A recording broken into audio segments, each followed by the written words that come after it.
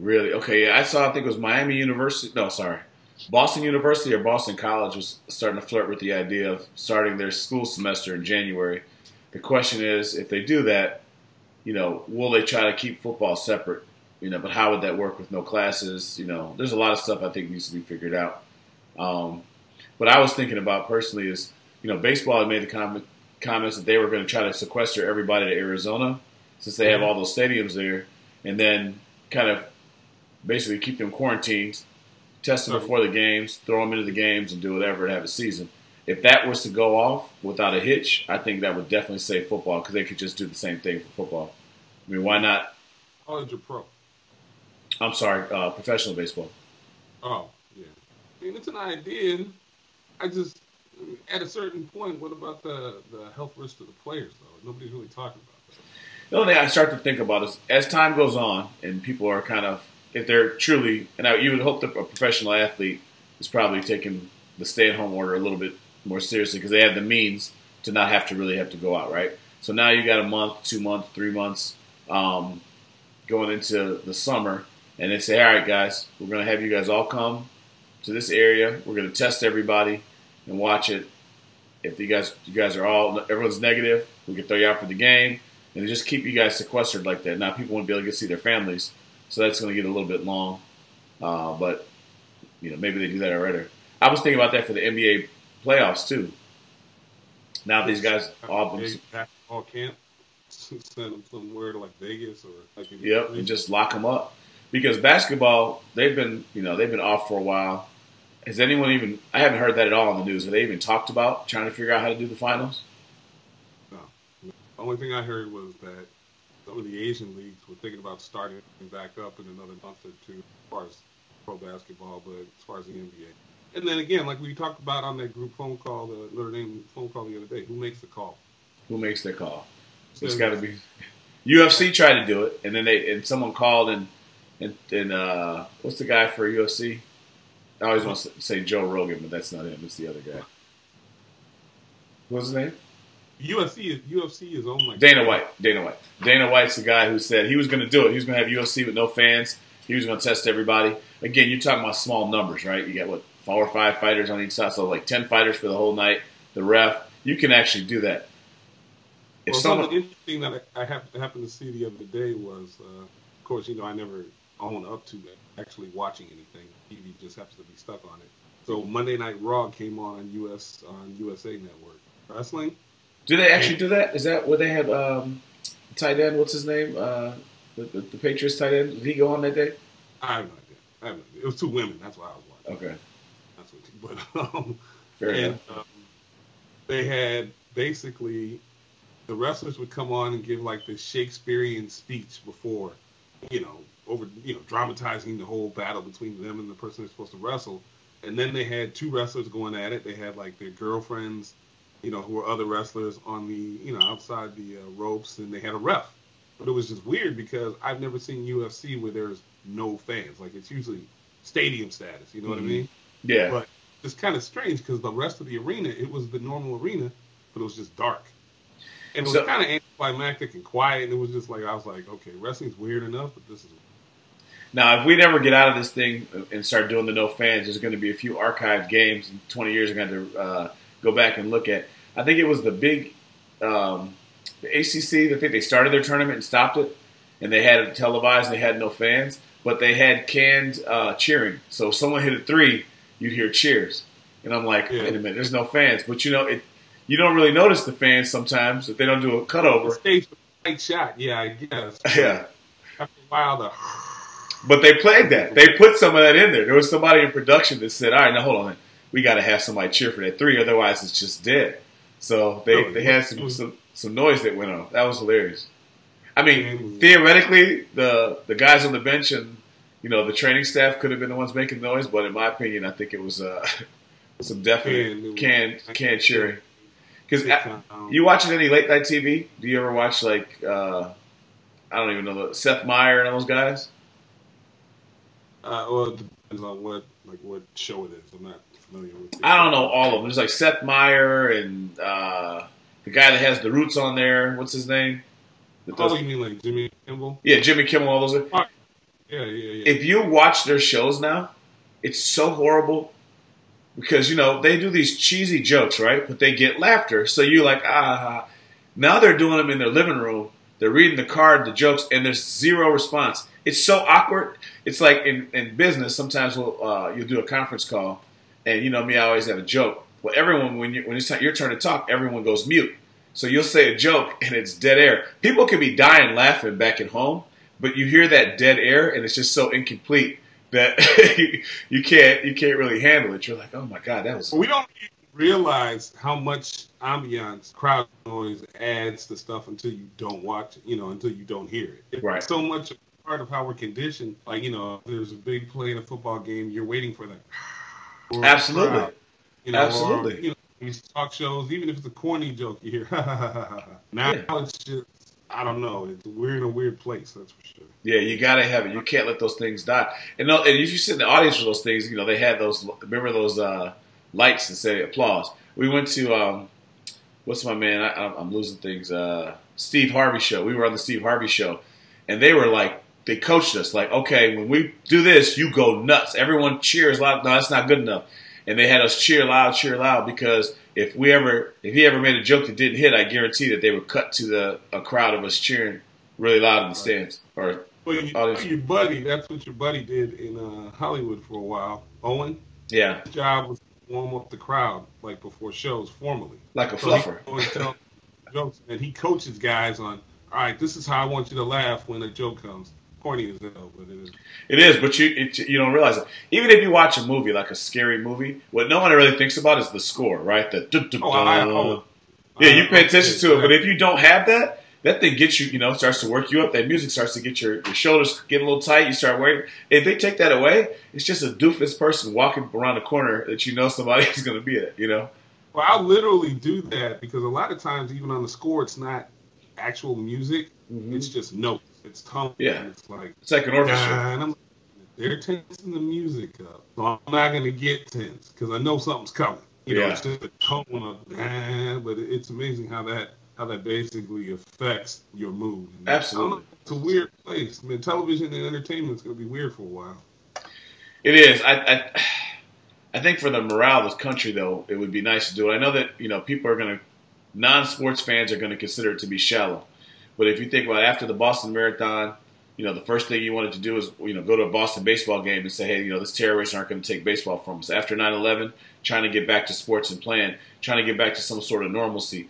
People have a different view of it, but sports are such a part of the fabric of our country. Really, every country, for that matter. Maybe not the same level as we are here, but it's a fabric of it. Otherwise, you're just working, eating, and going to sleep, right? Going to school, eating, and going to sleep. You got to have some sort of a thing to get you to move you emotionally, and I think sports is that thing. So, from a money standpoint, yeah, there won't be people going to the games, and the local economies will suffer, but the ratings will be out of this world. Michael Jordan's show starts Friday. Everyone's gonna watch that. That's gonna have like 100% viewership. What's that?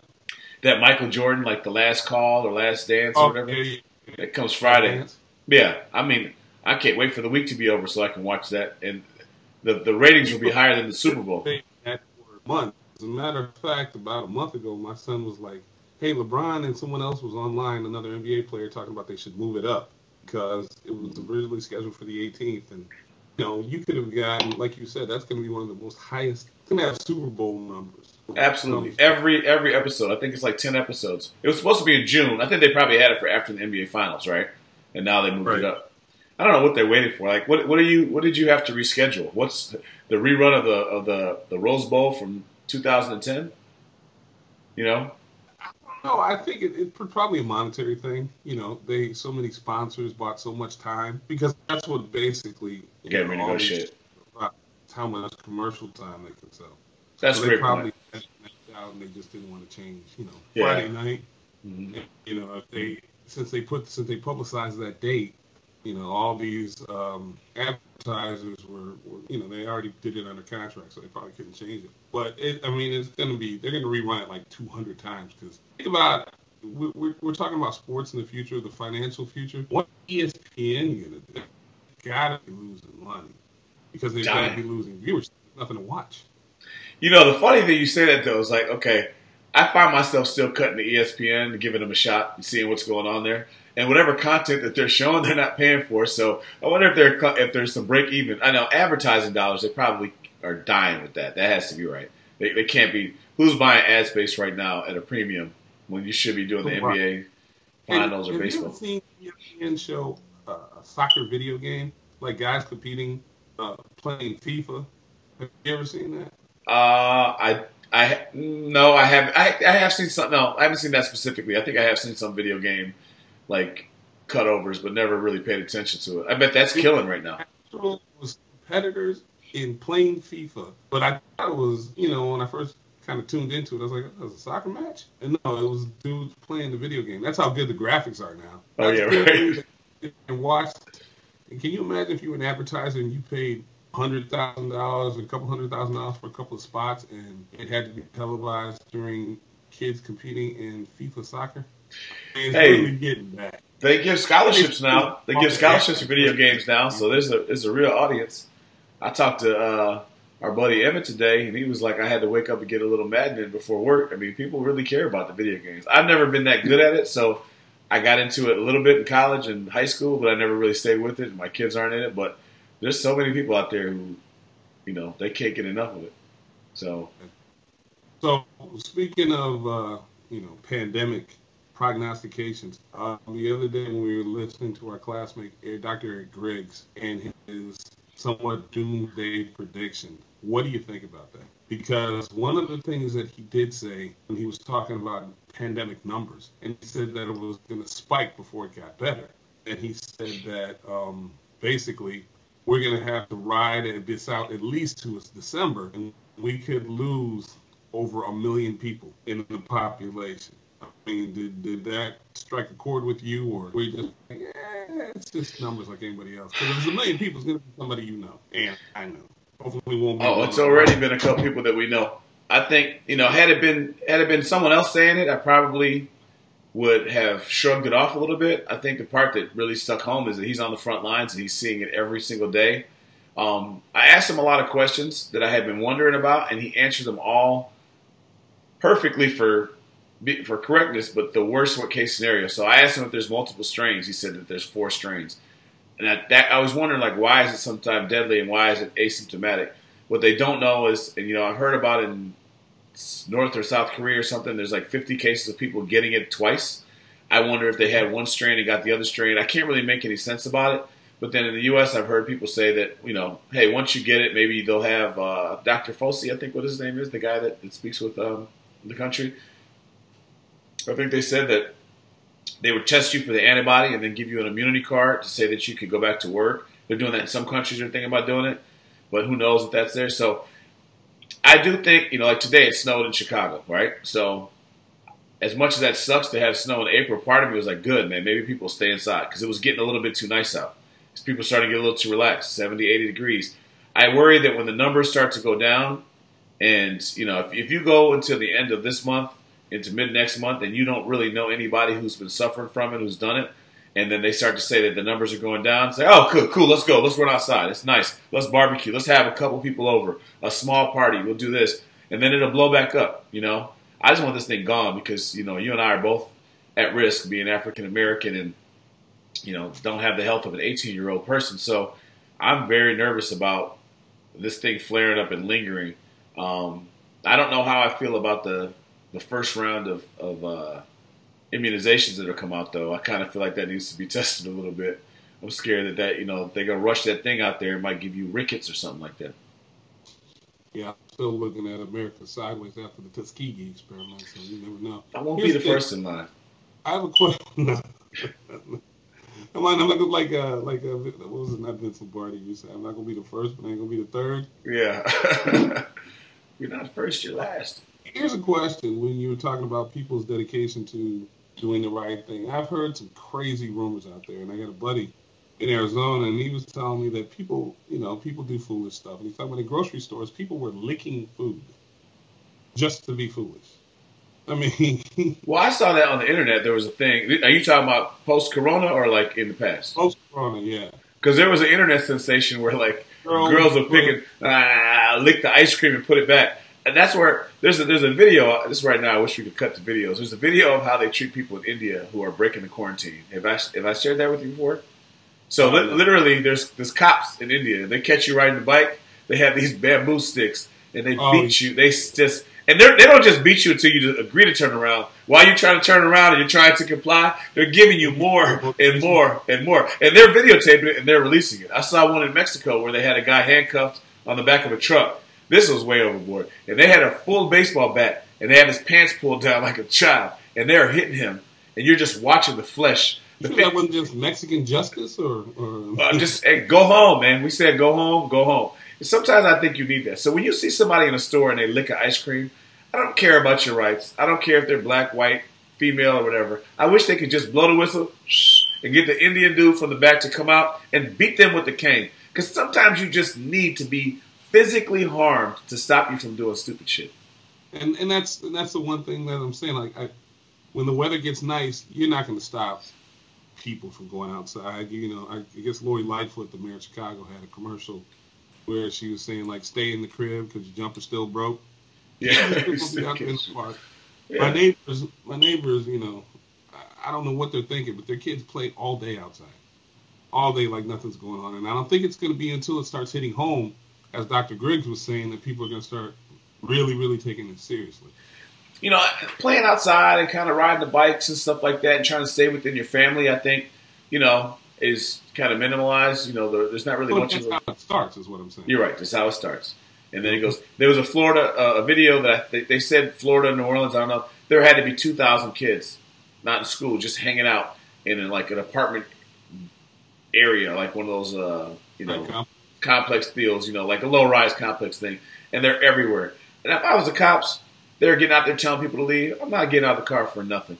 I'm going to sit there in my car, blow the horn, maybe let the dog out, you know, maybe muzzle them up, just let them terrorize and go home. But if people aren't going to go home, they're going to blame later and someone's going to die. And you got to stay in the house. I mean, you can go out and do your little thing, but just, you got to stay from being around people.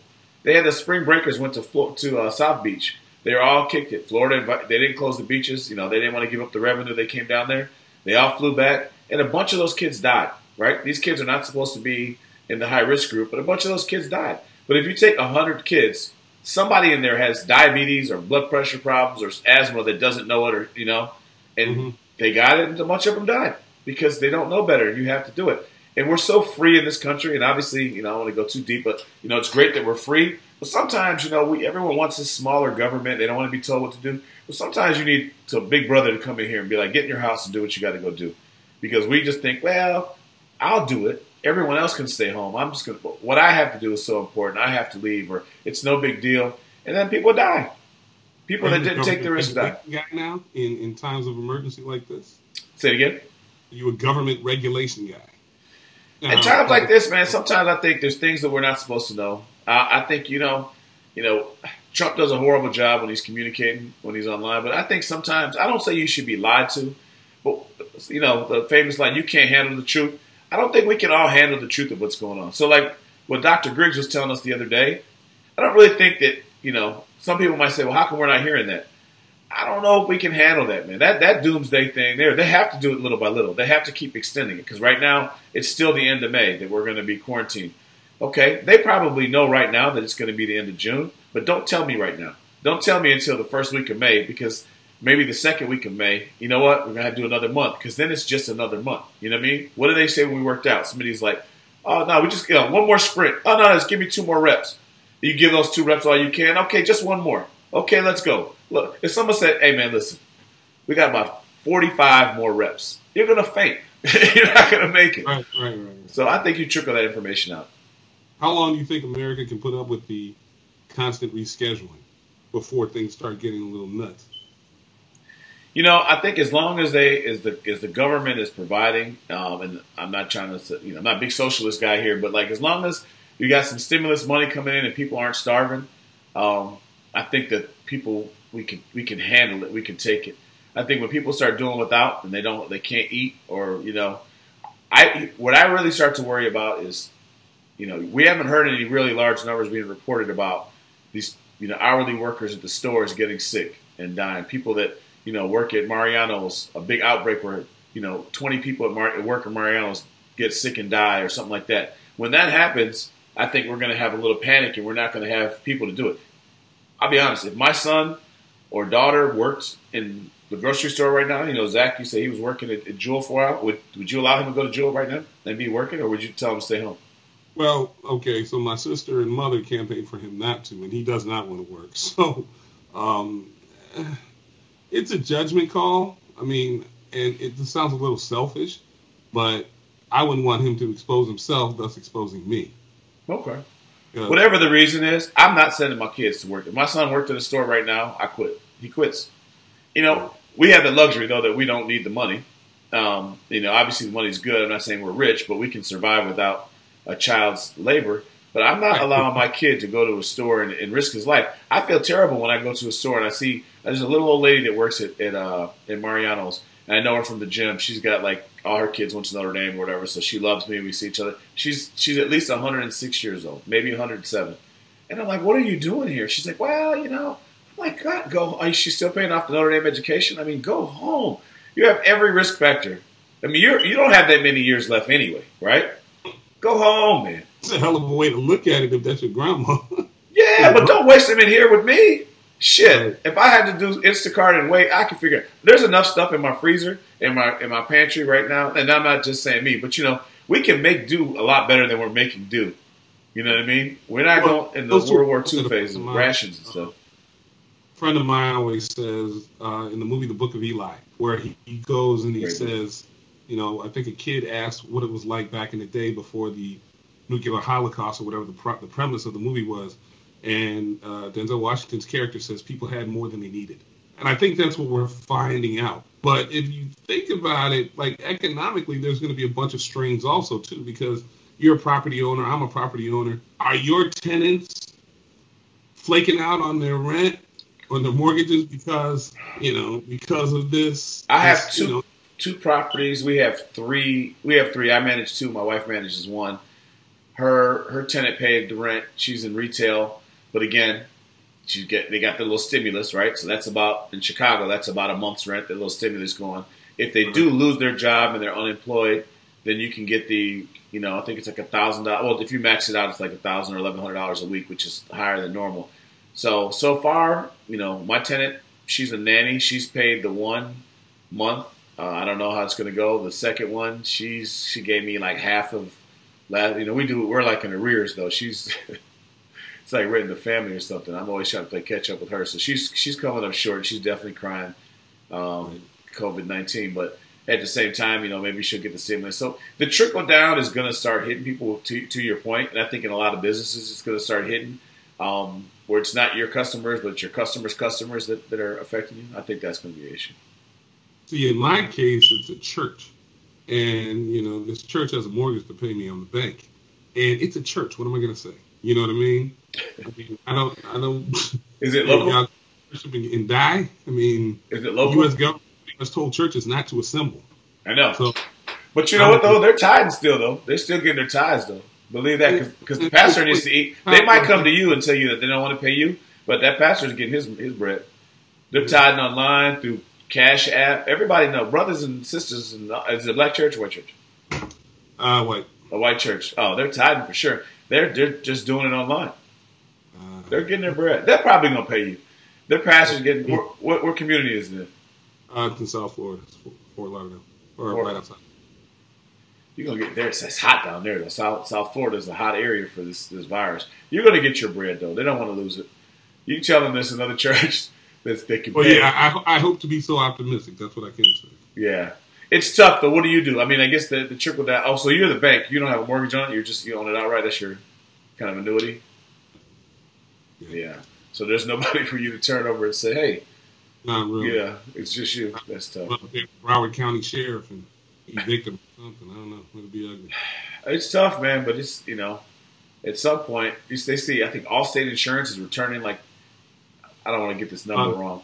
A bunch of millions of dollars given back to things. So you're starting to see non-traditional people having a heart that normally. So you start wondering what's really going on, because I'm surprised Allstate's like not saying pay me. I mean, it's insurance, right? So if you just lose your Funny, insurance, because I think a lot of it's just marketing. Have you noticed like companies like Grubhub are basically telling you, "Hey, save the restaurants," like it's save the whales or something.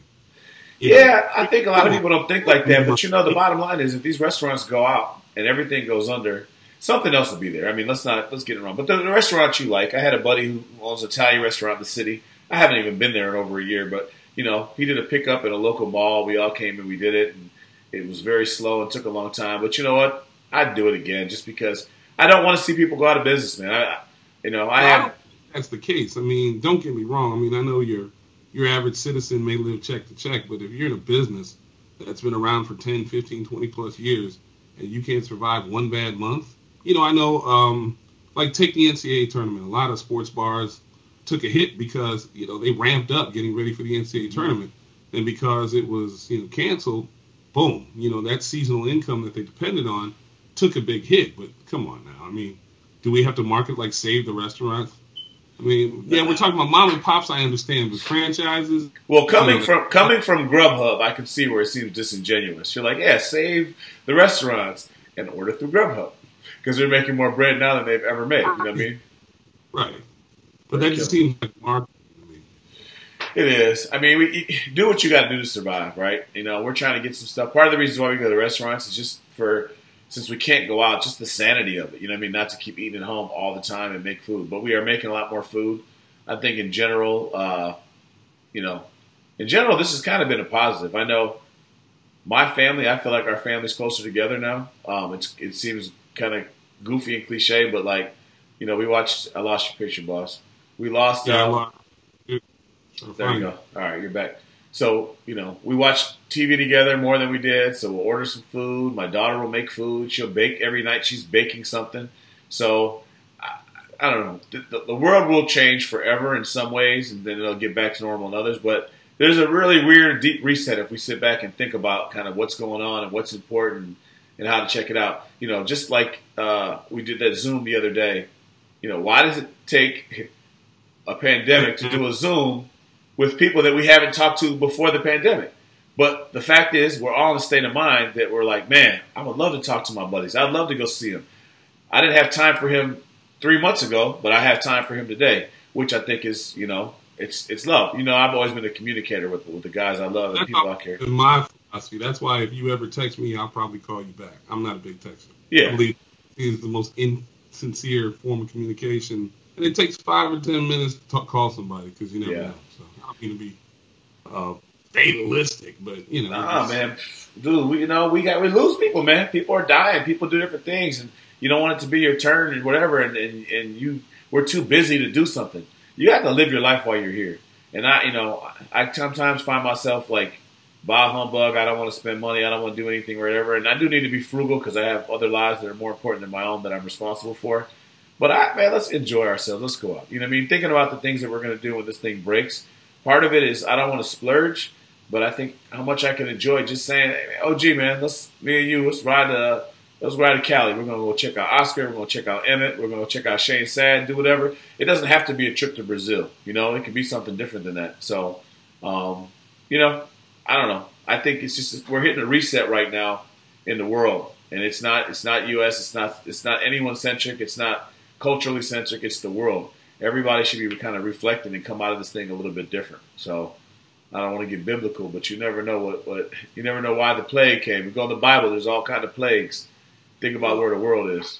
I think that's getting biblical. I mean, if you look at life historically, there's always been some period of natural selection. Mm-hmm. And that's why going back to what Dr. Griggs said, I was kind of thinking, man, millions of odd people. Yeah, that's not even 1/10 population at best. But it's almost like, I don't know, some weird way of cleansing society, and then it resets itself. Because I think this is going to be our new normal.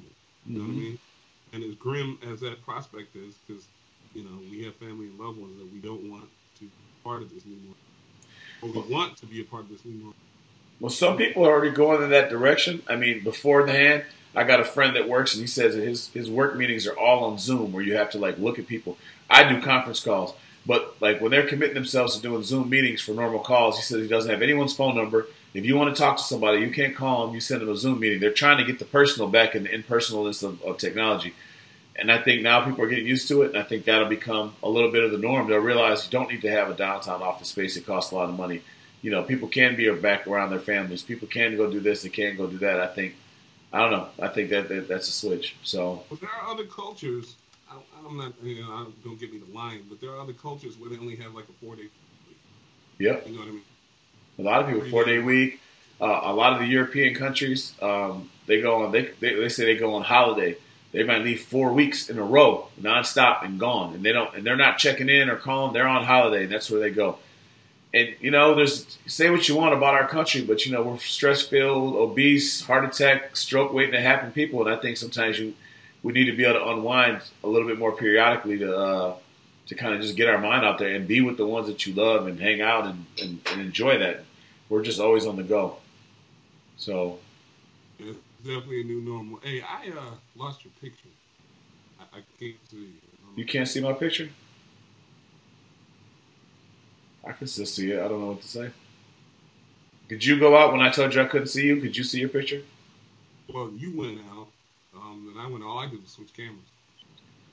Okay, but remember when I told you I lost your picture? When you looked up, could you still see yourself?